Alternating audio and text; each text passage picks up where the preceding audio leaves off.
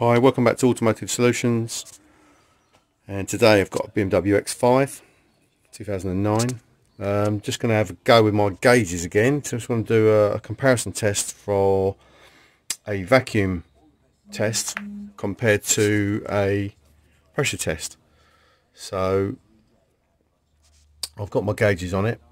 I've put it under a vacuum, let it sit for a couple of minutes. It's on 904 microns, which is a small percentage of 1 psi. I can't give you exact details, but it's not a lot. I've set the alarm on the gauges to go off at 1025 microns, and it's been running for a couple of minutes. So I'm just monitoring the vacuum levels, and it's not moving a lot at the moment. It's not been running long, but the this came to me empty, so pretty sure it's going to have a leak because it was gassed a couple of years ago apparently.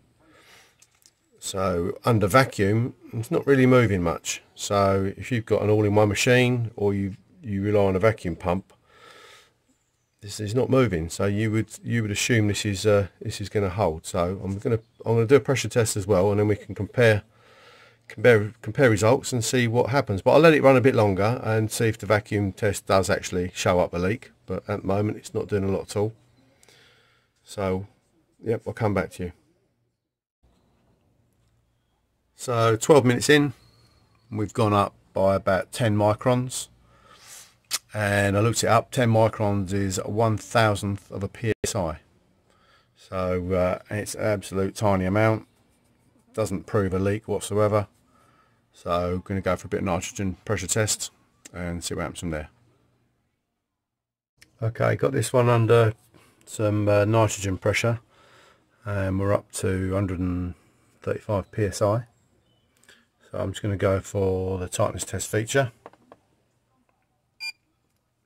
which starts the timer and takes the pressure of the low side, and it also monitors the suction line temperature so that it can convert any pressure drop due to temperature, and so it doesn't affect the overall reading. So I'm going to leave this for 10-20 minutes. While I'm doing that, I might probably give the condenser a little spray of some bubble solution. It looks pretty corroded, so I'll see what's happening and see if we get a pressure drop.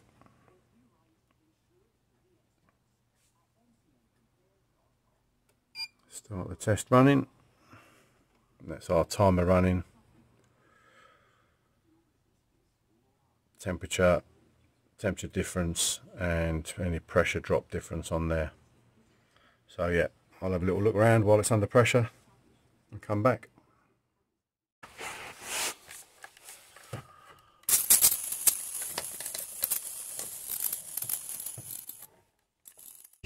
"20 minutes later, pressure differential, we've dropped 0.7 psi. Doesn't sound a lot.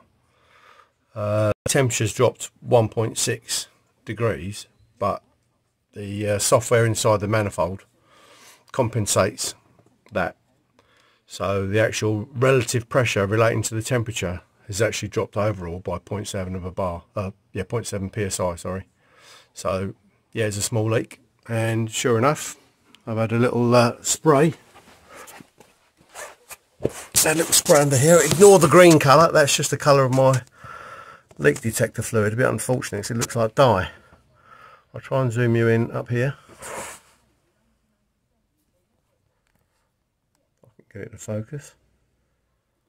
Hopefully you'll see the bubbles.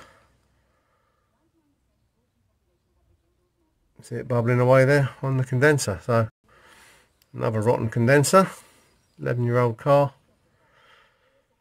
Pretty standard stuff really. So yeah, if the customer wants this fixed, it's a new condenser. So if you're still using analog gauges, to find a drop of less than 1 psi, especially as the vehicle cools and the temperature drops, I'm sure in the past I've thought vehicles were sound and gassed them when they indeed weren't. So digital just gives you that next level of accuracy. So yeah, another one found. Thanks very much for watching. Bye for now.